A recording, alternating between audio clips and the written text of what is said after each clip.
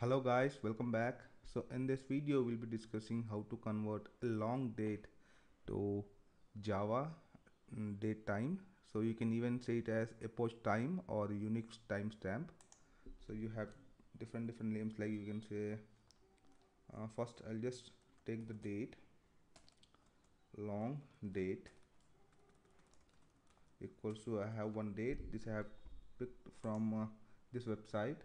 So this is epochconverter.com. You need to actually paste this date here and check. The date is March 7 2020 6:41. So we should actually return the same date from the Java application.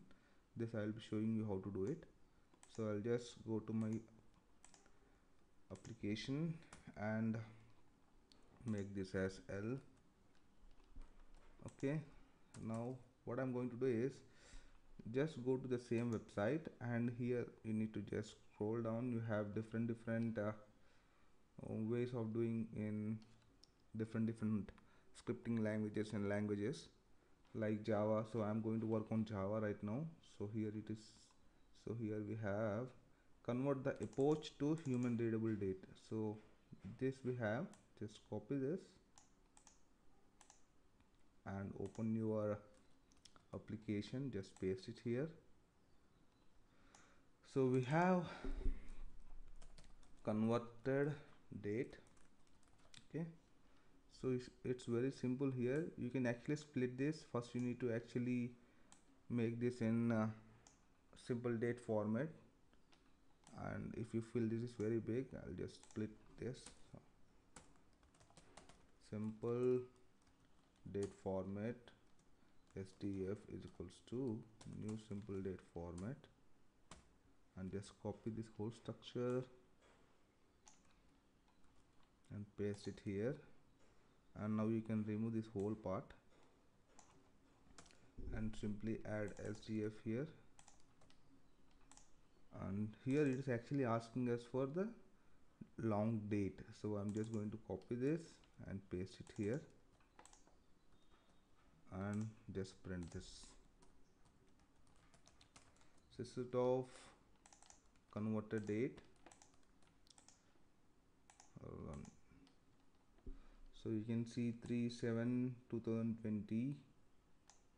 Okay, 6:41:36. So this should be the time which we have.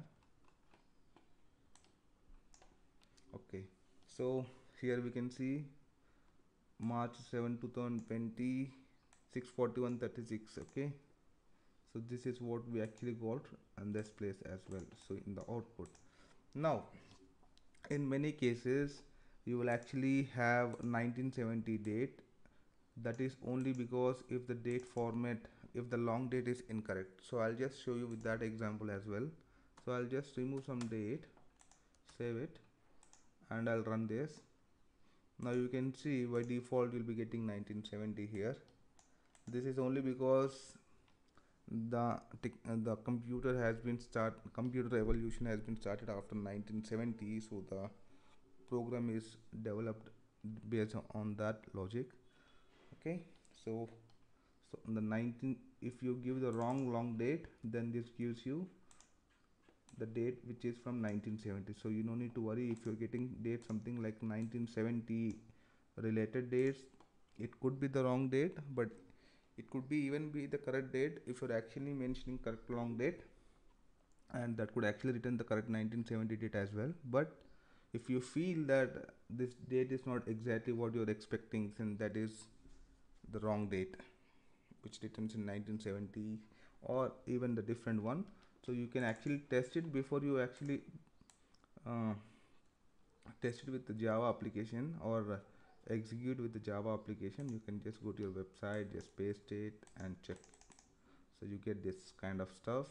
So this is the exact date what you want to actually just go and work with it.